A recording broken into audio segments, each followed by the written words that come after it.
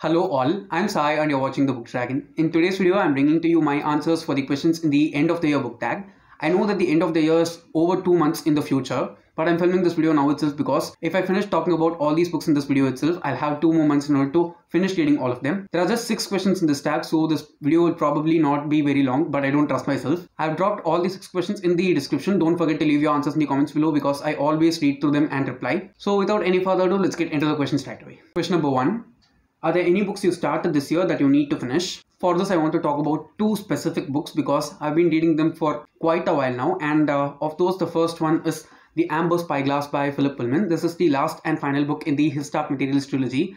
This is the only series which I've been reading very slow this year, despite it being really good. Now, the thing about this book is that it is very huge. That's the only problem for me. When it comes to the writing of the book and everything that's within, I've experienced only really good things in the first 2 books. I'm pretty much positive that I'll be finishing this in October and I'll be bringing up the review for the entire series sometime in the future. So this is definitely one book which I want to finish by the end of this year, because if I finish this, I'll not just have finished a big book but also a series. The next book is Hippie by Paulo Coelho. I started reading this somewhere in the mid of September, and as soon as I started reading it, I understood one thing alone, which is that in order to enjoy and experience this book completely, I have to read it very slowly, because it is kind of a memoir but written in a fictional style by the author, and each and everything that he describes is almost like reading a travelogue of the person who has just traveled through the world. I'm not even that far into the book, okay? The book is 300 pages long and I've just read 60 pages or so in this 1 month. I'm sure that if I sit down and read it continuously, I'll not be able to enjoy it as much as I'm doing it right now. It just puts us in this trance when we are reading this book, and that is something which I just enjoy a lot when it comes to any type of book, if it does that to me. So I definitely want to read this by the end of this year and enjoy it completely, but I'm definitely not going to speed read it, because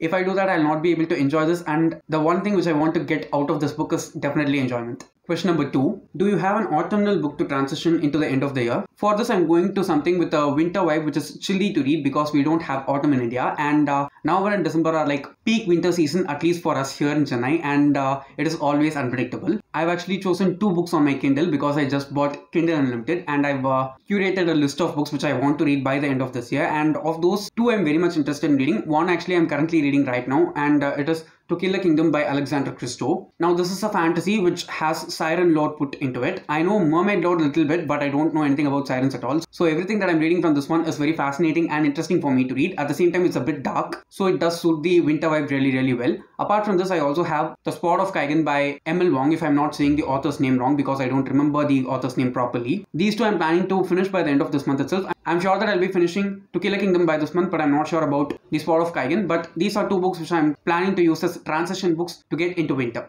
Question number 3. Is there a new release you're still waiting for? I'm actually waiting for just 1 book to release this year, and I'm like 90% sure that it's not going to release this year at all.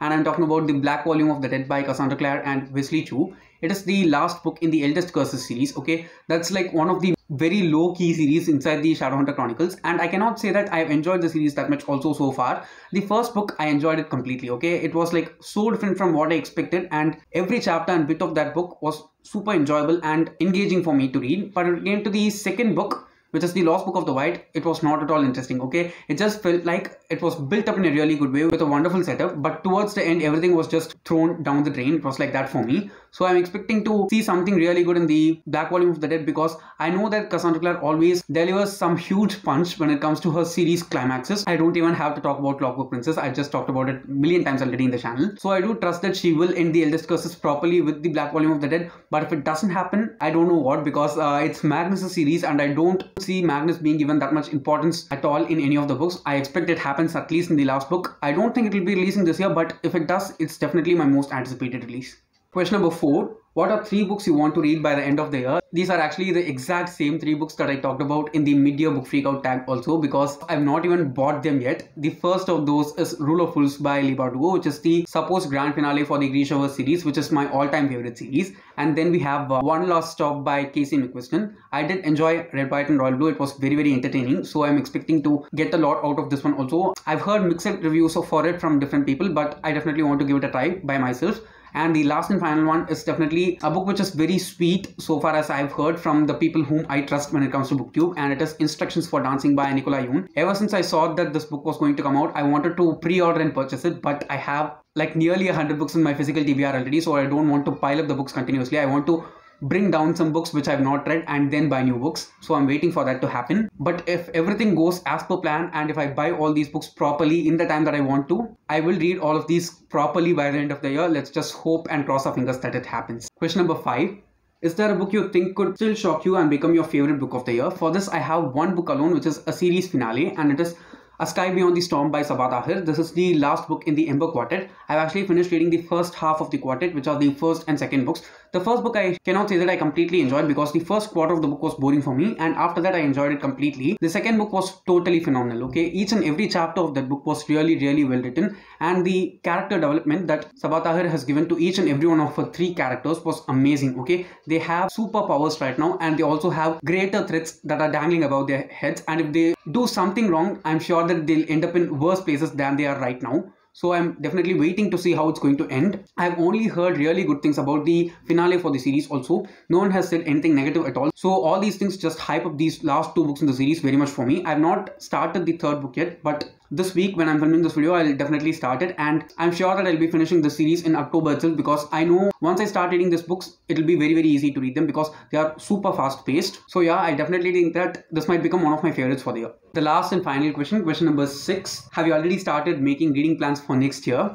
One thing which I want to say really clearly is that while I plan everything so much in advance and schedule them properly, it always messes things up for me so much. So one thing I've learned really well from this year 2021 is that if I plan things just for a single day, I remain very consistent, and I can say that in the past 9 months, I've read at least 10 books each and every month, and I don't think that has ever happened in my life before at all. Even in 2020, it did not happen at all, okay? I had a lot of time, I read a lot, but it was not at all consistent. I read a lot in summer, and when it came to the monsoon, it just dropped down, and the winter picked up again, and in January, it just went low back. So from February, I've been working on myself, and one thing which I've clearly seen is that if I take things one day at a time, I'm able to achieve the goals far more easily compared to just taking them in chunks like months or quarters put together. I do plan my weeks ahead itself, but I'm not like packing it with the schedule so that I cannot change anything at all. I'm just letting things loose, and it is helping me so much more to do everything that I want. Okay, even this year, I think this is the most satisfactory I feel while I sit down and read books because it does not feel pressurizing at all. It is so happy and